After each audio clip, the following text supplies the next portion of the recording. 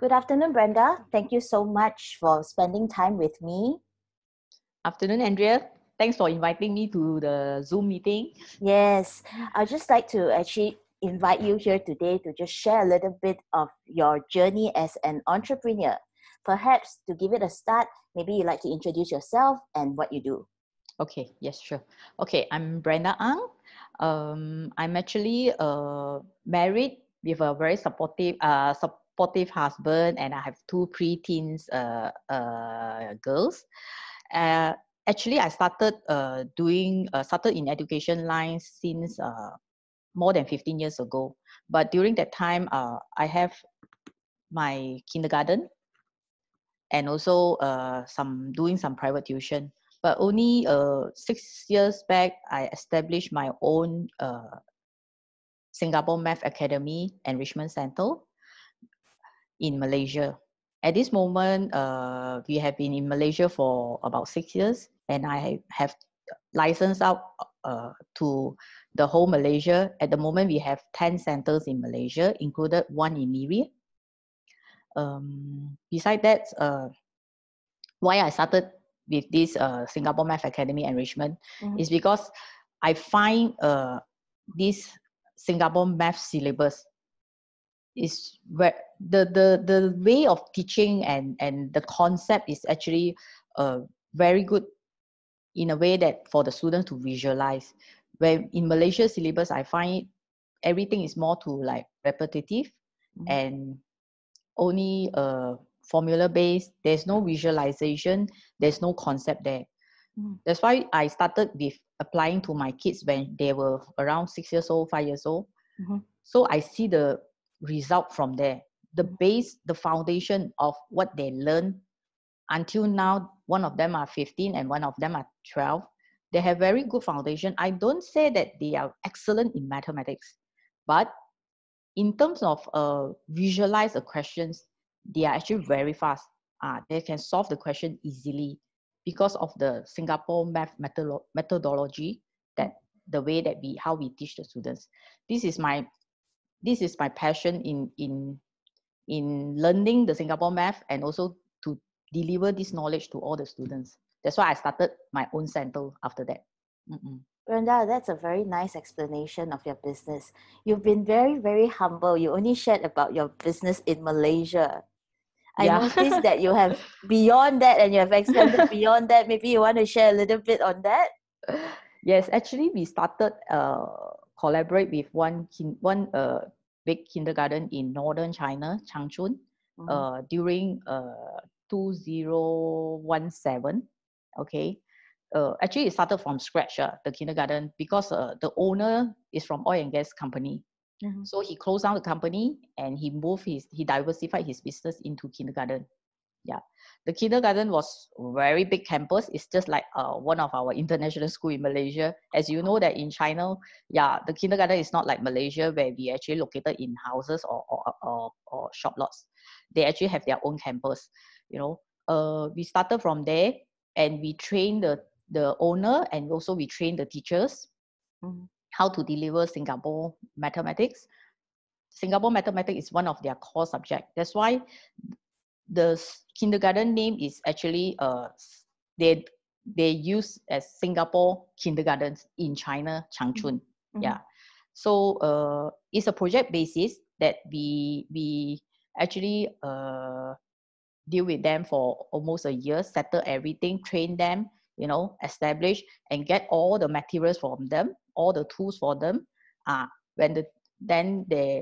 Once the teachers is already on board, they start to teach. Then we actually after a year, then we actually completed the project. Wow. That really sounds like a big scale project to you, yeah? Yes. It's actually that was our first experience that we went overseas to start from scratch with them together. It's actually they told us it's also very new to them because they are in oil and gas company. They have no experience at all. So how to run a kindy in terms of even the costing, also we work with them together, for the fees, costing, everything we work with them. From my side, I also learned something that we learn a lot because it's very different with Malaysia. In China and Malaysia is very different. A lot of things that we can do it here, but we can't do it there. So these are the things that we learn from each other. I can say that. Based on your very long entrepreneurship experience 15 years ago, wow. What are some of the biggest lessons you've learned being an entrepreneur? Okay, I will say that no matter how, we have to work hard. You must have your determination. You shouldn't tell yourself that, oh, it's very difficult. I never give up. I can say that, never give up, because once you start with entrepreneurs, you must have passion in the field. You shouldn't think of like, I want to calculate how much I can gain. Only I start this business. Of course, money is very important to everyone.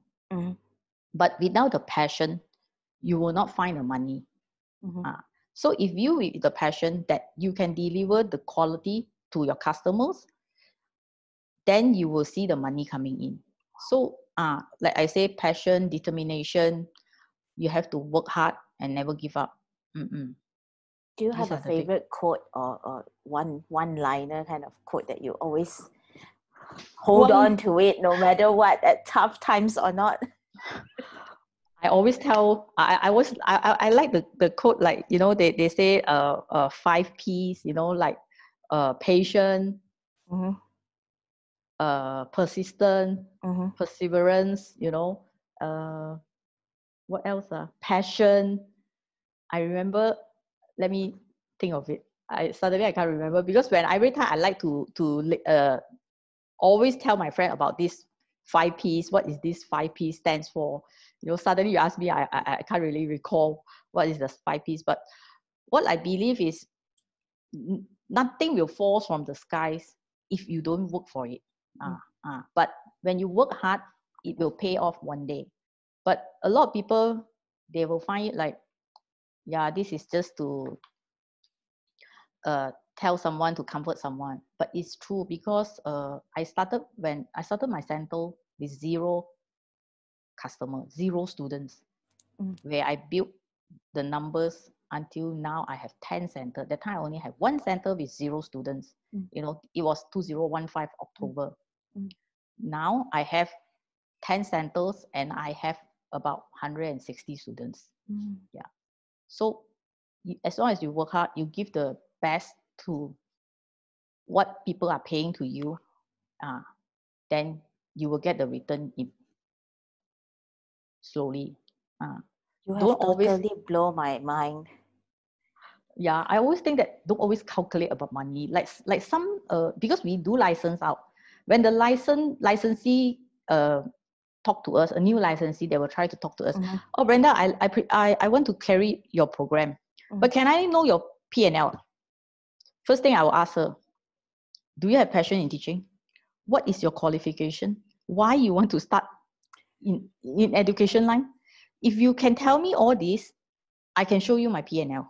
But if you can't tell me, I will not show you my P&L. Because what is the point that I show you a P&L that I'm gaining a lot, but at the end of the day, you just think of money. It's not your passion, and it's not the quality. I mean, this is very important. Yeah. Yep. So just before we go off, do you have a favorite book to recommend to everyone here? Yeah, actually, I love to read Jack Ma. Oh, my favorite, my idol. Your favorite also, is it? My idol. Oh, your idol. So you will have a lot of his book also.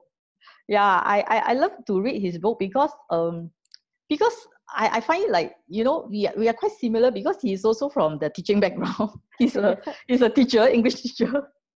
So from there he become an entrepreneur. Of course, the background and the way that he believes, like the way that he does the thing is I kind of like agree with what he say. Okay, I can show you. Actually, I this book I haven't finished reading. This one I haven't finished reading. Yeah, I have read another one. That's why I always think that never give up. Wow. Never give up. But of course, you have to work hard. Next time we should come and do some book review. We are reading the same things. Yeah, I never know because I noticed like some people will think that why you read Jack Ma, you know, why don't you choose like other more famous one, you know, more international kind of things. I don't know. I find this guy, the way that he deliver all his message is very positive. We have to be positive. That's why whenever you do anything, of course, confident, positive, you have to do that. Oh, I know. The last 5P is positive.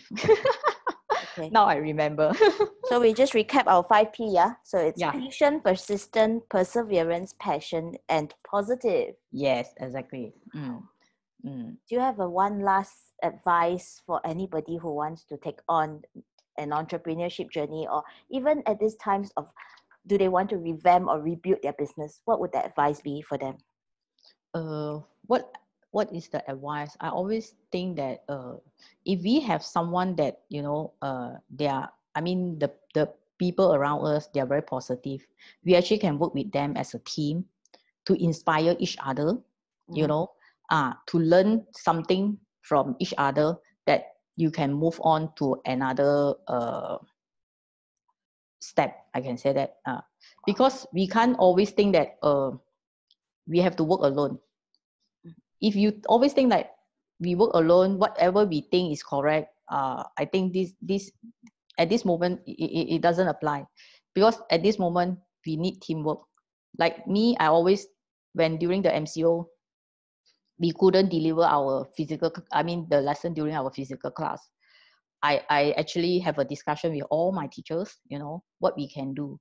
So we have a brainstorming with each other, you know, we can do online lesson, how we actually can improve our online lesson. Let's integrate more activity, more programs into our Zoom lesson.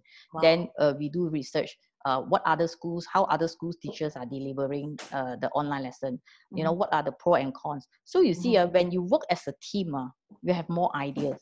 If you just based on yourself, you have limited resources. So for during this period, I think we should talk to someone that are positive, but definitely not the negative one that telling you your idea is not going to work, you know. So these are my advice to everyone. Share with someone that they have a positive mindset, then we will see the positive result. Thanks, Brenda. I've actually gained a lot from you, because one of the most important thing that you mentioned is actually that the road on an entrepreneurship is not alone. Yes. Collaborate, work with people, team up in that team as well as community, that will bring them a lot further. True. Yeah. Actually, I'm very grateful that Andrea, you inviting me for this meeting. I learned a lot from you. So to be frank, Thank you. I really learned a lot from you, because if I'm just alone, you know, during the MCO, I just speak to my teachers, I speak to my parents, those students and parents, you know, it's like a limitation also. I want to speak to more people, like different background, different lifestyle, so you can actually gain different way of thinking, how to actually improve to be better. Perhaps next time I'll invite you to do another book review with us. Yes, no problem. Provided I have to finish this one first. I hope I can finish it on time, you know, before you ask me for the next review. Sure.